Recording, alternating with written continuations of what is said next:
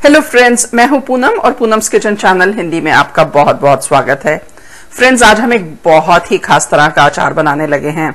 हम अक्सर जब अचार खाते हैं तो वह हमारे खाने के स्वाद को बढ़ा देता है, खाना और टेस्टी लगता है क्योंकि अचार बहुत ही चटपटा, खट्टा मीठा, डिपेंडिंग ऑन कि आप कौन सा अचार खा रहे हैं तो वो फ्लेवर्स हमें हमारे खाने में भी आते हैं।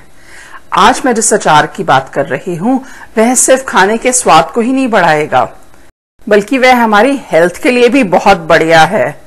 वह हमारे डाइजेस्टिव सिस्टम को करेगा बूस्ट और खाना हमें सिर्फ इसलिए अच्छा नहीं लगेगा कि अचार चटपटा है, फ्लेवरफुल है, बल्कि इसलिए भी अच्छा लगेगा क्योंकि हम सही मायने में खाने का स्वाद उठा पाएंगे, क्योंकि यह अचार करेगा डिटॉक्स का काम। और आपको यह जानकर हैरानी होगी कि यह डिटॉक्स का प्रोसेस हमारा अचार मुंह में डालते ही शुरू हो जाता है। हमारी टंग पर होते हैं टेस्ट बड्स और यह अचार उन टेस्ट बड्स को करता है क्लीन, डिटॉक्सिफाई, सारे टॉक्सिन्स हटा देता है और हमारे टेस्ट बड्स ज्यादा बेटर इफेक्टिव काम कर पाते हैं, तो हम खाने का सही मायने में स्वाद ले पाते हैं। तो ये तो जैकपॉट है, जैकपॉट अचार बोलूंगी मैं इसे। कई फायदे हैं इस अचार के, तो चलिए शुरू करते हैं। बहुत थोड़ी सी चीजें चाहिए इसके लिए और इस अचार को बनाने के लिए आपको कोई एक्सपीरियंस नहीं चाहिए, कोई रॉकेट साइंस नहीं है, बहुत ही इजी है। तो इसके लिए मैंने यहाँ पर ली है अदरक, जिसे मैंने छील लिया, धो लिया और अच्छी तरह से सुखा लिया है। इस अचार के लिए एक कच्ची अदरक लें जिसमें रेशे ना हो। साथ में मैंने ली है कुछ हरी मिर्च को भी धोकर सुखा लिया और उसकी डंडी काट ली है। अब हरी मिर्च ऑप्शनल है, चाहे तो बिल्कुल ना डालें, चाहे तो खूब सारी हरी मिर्च डालें, आपकी चॉइस है। साथ में मुझे चाहिए नींबू का रस और थोड़ा सा नमक। इस अचार की और खासियत, ये बहुत ही जल्दी रेडी हो जाता है। 1 से 1.5 दिन में ये खाने के लिए रेडी होता है और इसको धूप लगाने की भी जरूरत नहीं है, किचन शेल्फ पे ही रखना है आपने इसे। तो सबसे पहले अब अदरक को रेडी कर लेते हैं। मुझे अदरक के पतले पतले जूलियंस काटने हैं। मैं हर अदरक के पीस को पहले नीचे से फ्लैट कर लूंगी। तो फ्लैट करने से फायदा यह होता है कि अदरक को आराम से बोर्ड पर खड़ा किया जा सकता है। और ये जो पीस अलग कटा है इसे भी हम बाद में यूज करेंगे इसी रेसिपी में। तो मैं इस अदरक को थिन स्लाइसेस में काट लूंगी। जितना पतला मुझे हर जूलियन रखना है उतना थिन। मैं अदरक के सारे ही पीसेस को पहले ऐसे थिन स्लाइसेस में काट लूंगी।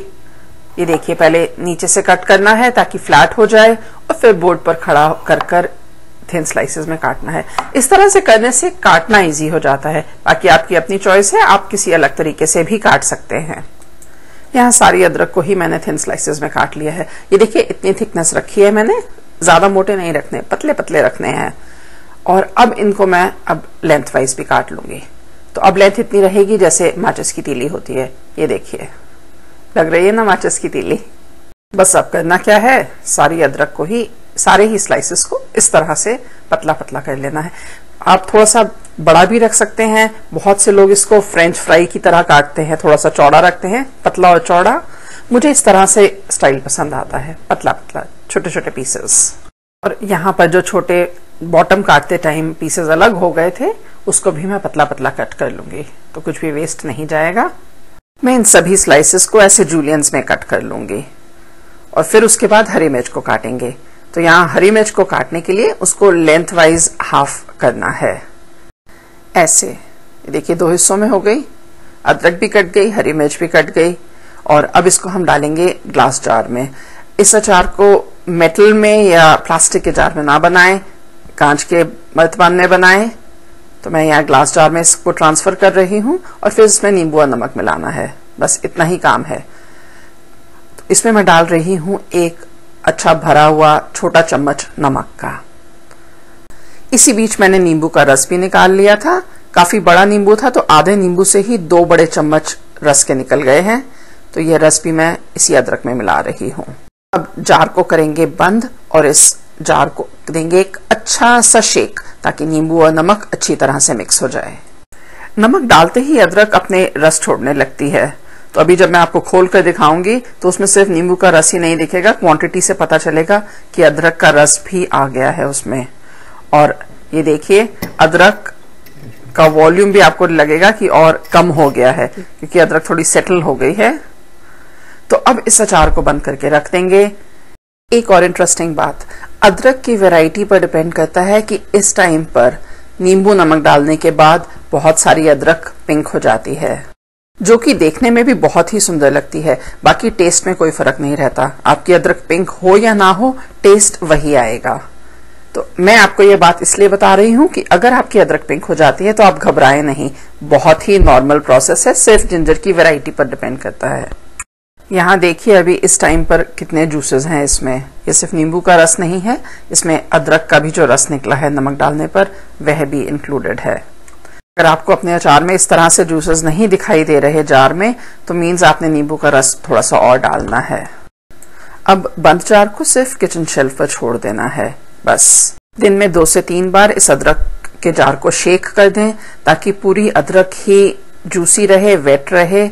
जो नीचे की वेट अदरक होगी वह ऊपर चली जाएगी, ऊपर की ड्राई अदरक नीचे हो जाएगी। तो इस तरह से हमेशा ही वह जूसी रहेगी।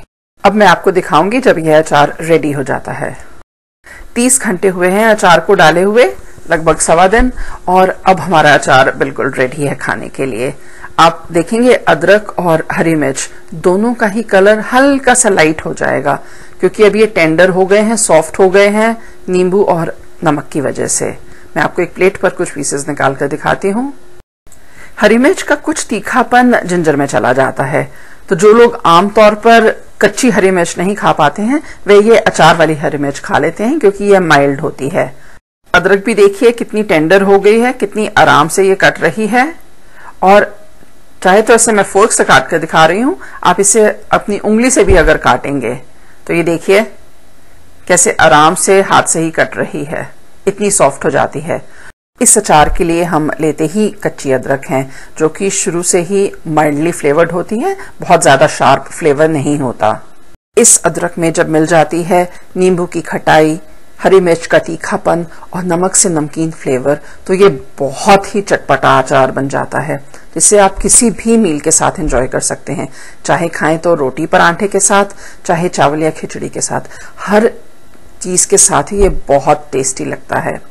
और इसके ये जो जूसेस हैं, इससे आप अपनी किसी भी करी को फ्लेवर कर सकते हैं। दाल में डालिए, राजमा, छोले, चावल, पुलाव, बिरयानी, किसी भी चीज में आप ये थोड़ा सा जूस डाल दें तो उसका फ्लेवर और भी बढ़ जाता है।